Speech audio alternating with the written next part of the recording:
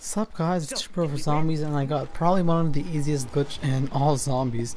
Is here in Call of the Dead. What you want to do is you just want to walk up onto this piece of, on the side of the stairs here. As soon as you hit the rock, stop, and all the zombies will pile up on the behind the other door. But what you want to make sure you want to do is, first of all, don't open the door to the lighthouse, like the front door here, and make sure the bottom of the lighthouse is open up so the zombies can get down there in the first place. It's a really good glitch, really easy glitch, but you can only use guns that shoot bullets. You can't use a scavenger or the ray gun. It has to be like the gun that actually shoots bullets.